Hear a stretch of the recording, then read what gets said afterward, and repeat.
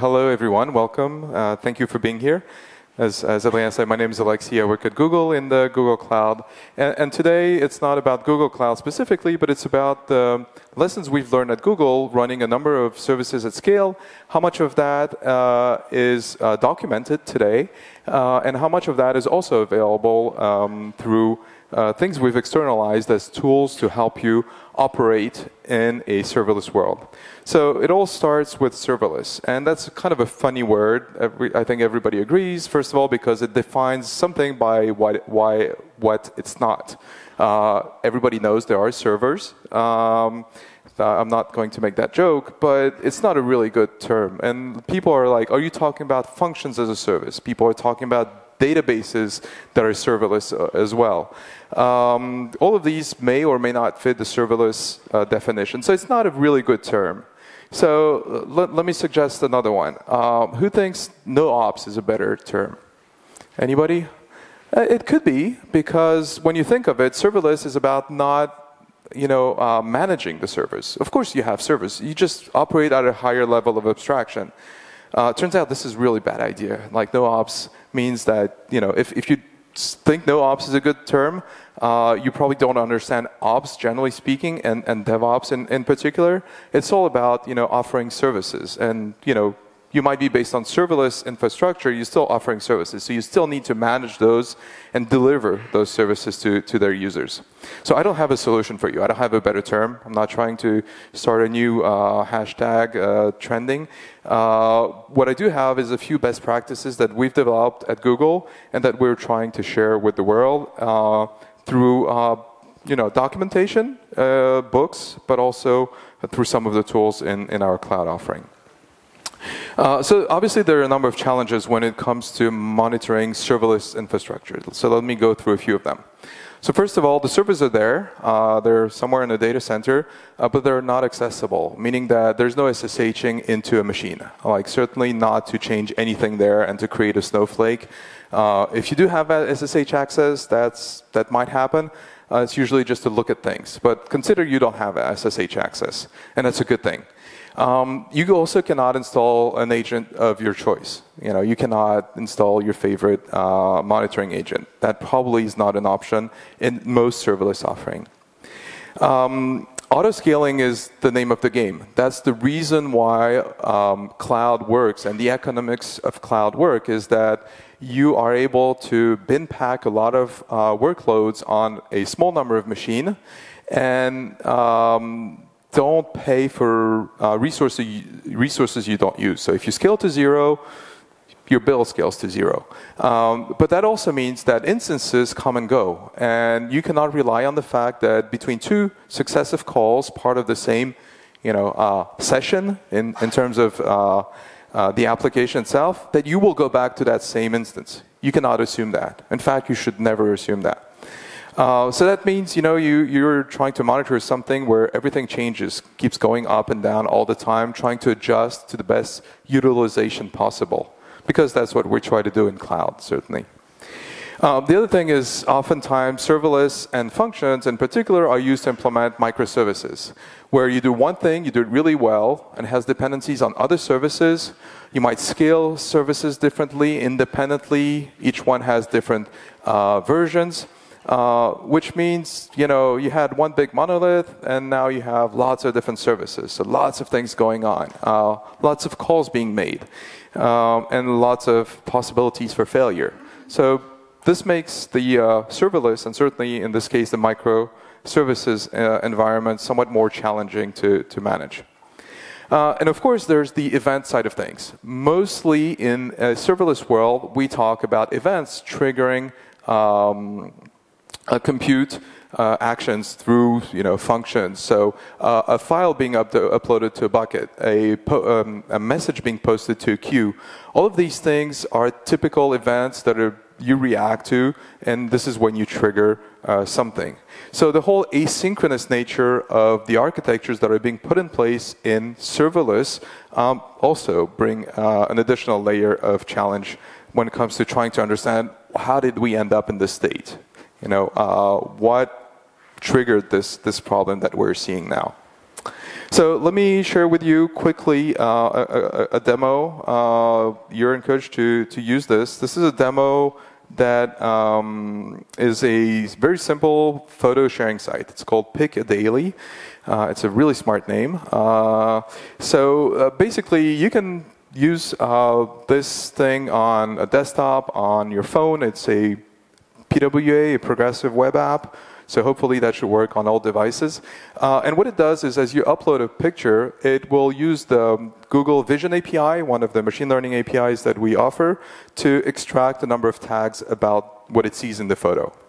This will help us compute the most popular tags.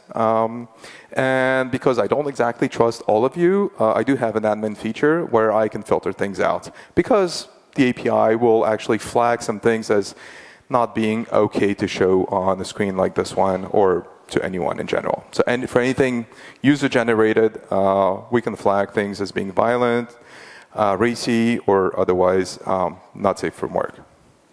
So very quickly, the architecture uses multiple modules that will take care of the front end, take care of making the right API calls, trigger functions when things are being uploaded to buckets. The metadata is being stored in a NoSQL database, and there's a whole event-driven logic where typically when something's uploaded to a bucket, we trigger a function which makes the call to this machine learning API, updates some data, and we also have another type of event which is cron as a service. You know, hooray, we have something that's quite nice where you can, on a regular basis, make calls. And in this case, is to compute the most popular tag because we consider this to be a fairly heavyweight compute. This is done through posting a message in a queue. So don't mind too much the architecture. Oh, and I have my admin app. Don't mind too much the architecture. This is about having lots of different services, some events, and having all the challenges that are described to deal with. So we'll come back to this after some of you exercise the app, and if you don't, I'll do it. All right, let me switch gears a little bit and talk about Google SREs. Who's heard of the term SRE before? So SRE stands for Site Reliability Engineering, or Service Reliability Engineering. I guess the S is up for definition. Really, this is how we think about it. An SRE is Google's implementation of DevOps. DevOps is being defined in fairly abstract term. It's best practices. It's not a methodology. It's not something where you follow steps 1 through 10 and you're guaranteed to have amazing operations. There's some other implementations of of DevOps, but SRE is Google's implementation. And you think DevOps, you say DevOps, we think SRE. It's really important for us. It's a very highly regarded position at Google. We don't have that many of them. We have probably something like, for every one SRE, about 20 engineers, software engineers. And the reason I mention that is that it has a few consequences in how we operate our services. It also is a term that you start seeing in job descriptions. So it's probably something you will see and hear more of in the months and years to come. We operate a number of services at scale. Most of you know them and might even use them. Really, it all relies on the role of SREs. And SREs are, again, as I said, very highly regarded at Google. And there aren't that many of them, which means you really need to work well with them. And that all comes and starts with culture. The culture is something we've tried to convey in a book that was written a couple of years ago. There's a second one that came out. The first one is available online. It's free. And it's all about explaining why this is not about just carrying a pager and going and putting out fires because some CPU went over 90%, some disk is full, something else happened. You're really trying to automate yourself out of the job. You're really trying to put observability right into the software as it's being built.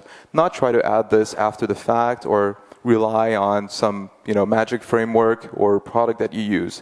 To the extent that an SRE could say, look, your product you're about to launch, I am not going to be the SRE for this because I consider it to not be ready in terms of observability. I will not carry the pager for this. And SREs have that luxury at Google to say that, which makes the relationship between software engineers, their management, their product managers, and SREs an interesting one, where you really have to prove yourself in terms of how you have put all the right things in place so that you're able to actually operate at scale. Of course, because you have, again, for one SRE, 20 engineers, the SRE cannot go and talk to the 20 people and say, please log that metric, please expose that thing so I can look at it later. So they need to be on the opposite, quite opinionated in the things that need to be there. So this is about making sure we instrument services that all have names, services, versions that expose a number of things by default. It's fairly opinionated, but that's the only way we can operate at that scale. Then we have a platform which is really a time-based series database where we log potentially amazingly huge amounts of data. And only then do we have tools that will show the result of all of this, from culture to platform, with all the very opinionated frameworks that we have in place in terms of logging, tracing, and so forth. Who's heard of SLA before? Everybody, okay. Who's heard of SLO before? Okay, so these are really important concepts. This is one way the SRE comes to something that's really concrete. It's not just abstract things as I've been describing, so forth. The first thing that you want is to define SLIs, or service level indicators. An indicator is, for example, the number of requests that are being served with a 200x error, or that are 4 or 500s. The latency. These are SLIs that are fairly technical. They could be more business-oriented. How many sales have I made? This is an SLI. This is something that actually matters to the end user. An end user will see something that's slow or that returns with an error. A CPU that goes to 100% or 80%, because we've done the obvious thing of implementing auto-scaling, it's not worth waking somebody up or paging somebody for this. It will fix itself. Something that goes really wrong in terms of response time and trends the wrong way is something you might need to wake somebody up or page somebody for. So SLI is those metrics that really matter to the end user. The SLO, and it has an impact on my business. The SLO is based on those SLI, an objective, a promise you're making to yourself. I want this percentage of my request to be served in less than a second, or 3 milliseconds if it's what your goal is. And that's really important because from there you can actually derive what we call an error budget. An error budget is, we never set a goal of 100% uptime or 100% of anything at Google for any of our product, never. It's very high up. It's a good number of nines, but it's never 100%. And the reason for that is that we want to be able to add new features. We want to be able to deploy new things. And we might break things, but we don't want to break things too horribly. So we define this notion of a budget that we can spend on deploying new things and potentially breaking stuff. We have all the practices to roll back, to do canary deployments, to do all sorts of things that if something does go bad, we can roll back the problem and make it go away. But that notion of an error budget is really important. The SLA part is not all that important, at least not from the SRE standpoint. It's really the business version of an SLO. Typically, you have an SLO internally. That's the promise you make, and somebody will sell that service and will promise an SLA, which is not as aggressive probably as the SLO. You'll probably keep some buffer, because otherwise you start paying money or there's some sort of consequence. But that's really a business term, and it's kind of outside the scope of SREs. As I mentioned, versioning is really important. When you have multiple services in the serverless world, maybe a build version will make all the way, if it goes through a number of tests, and a promoted build version will make its way to a service running and be versioned there, so that you can implement things like alpha deployments, beta testing. And the idea is that they're all active, of course, at the same time. That's really important. And you can do this for a given service, not for the entire application. That was the whole point of breaking your application into smaller modules, is that you can scale and version independently those different modules.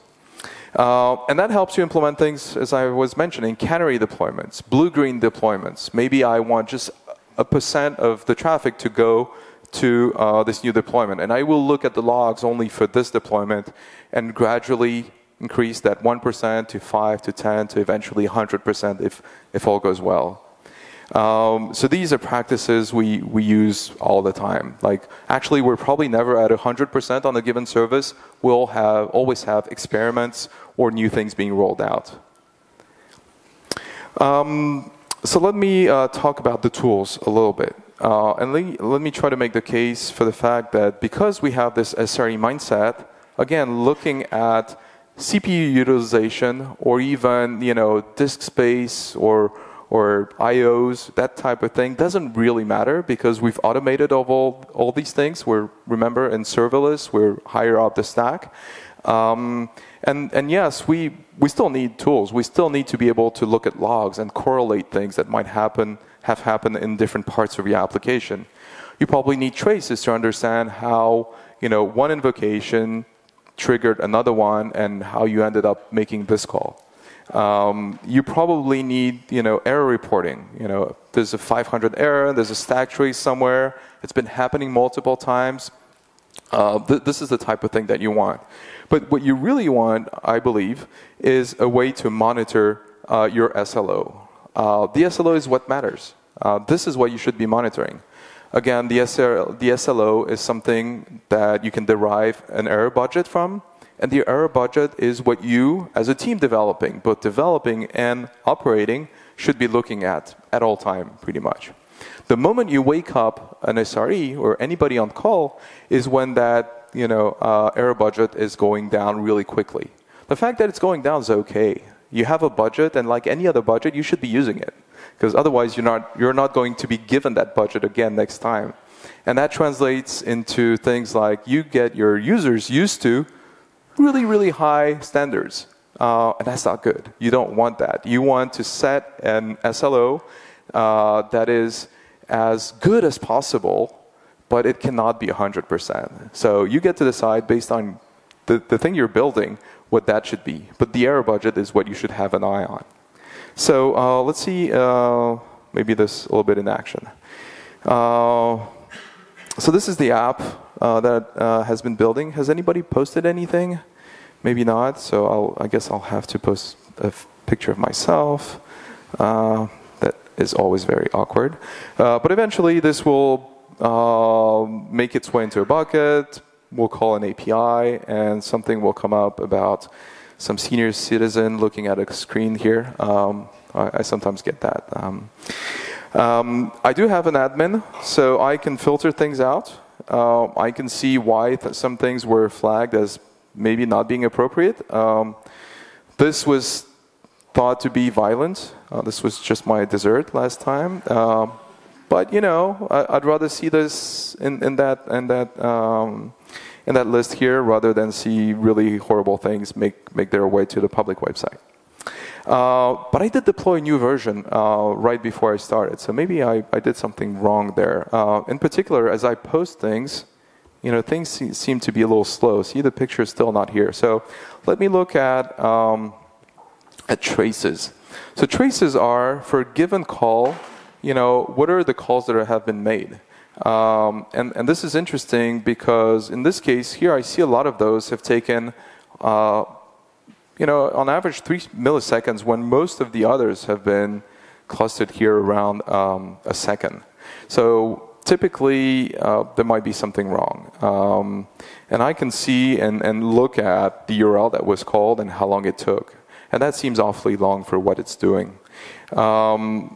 And by the way, I got an email fairly recently that said an error that was resolved previously reoccurred. So let me click on this. And in this case, I should be pointed to that error that just reoccurred, and that might be linked to the deployment that I did recently. And that thing actually is not the one I was looking for. Let me go and look at another one. There he is. Oh, you know, let me trigger this, actually. That would be even better. If we go to the tags, the most popular tags, if I click on one of those, yeah, that's what I thought. Not really good. Probably not helping my error budget as we speak. So here, oh, look what just happened. An exception, a 500 exception, it's called I'm a fake exception. I wonder what's going on here. Oh, this is probably code that I've written. I was trying to trigger some stuff, so it shows in the UI. So let me just go back, and yeah, all the traffic is going to this version called bogus. It's probably a good thing to actually migrate the traffic back to this previous one. Traffic splitting, or being able to send all the traffic to one version or to the other, is really key to the way we operate very smoothly, I would say, in a very agile way. But all of this is nice, and yes, I have logs, and yes, I could see all the logs across all the different modules that I have. But what really matters is this.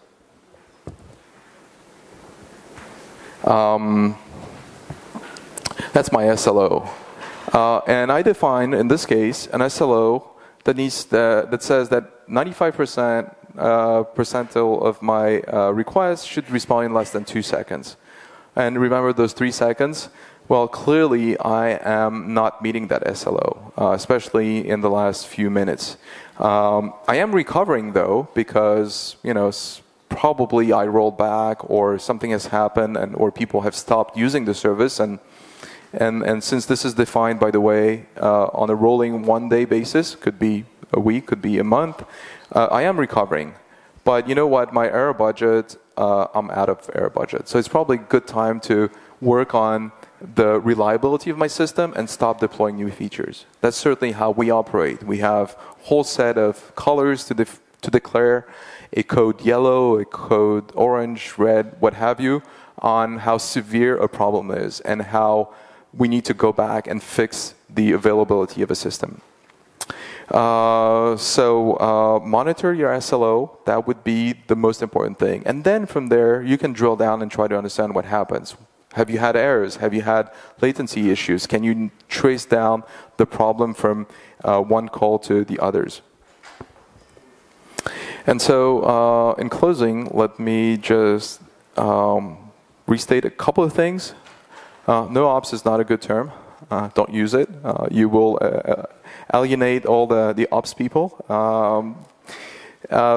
Serverless and microservices clearly come with unique challenges when it comes to operations. So you need to take those into account. And you need, again, a number of things that we've implemented as SREs. There are probably other ways to implement this. This is not the only right way. It has worked for us. It's working for our customers. And you need the culture. You need the infrastructure, the opinionated frameworks, and you do need some tools at some point. But the tools without everything else, including the culture and the SREs, are not all that useless. Let me leave you with a few resources. There are 2 books on SREs that have been written. The first one is free online, and the second one just came out.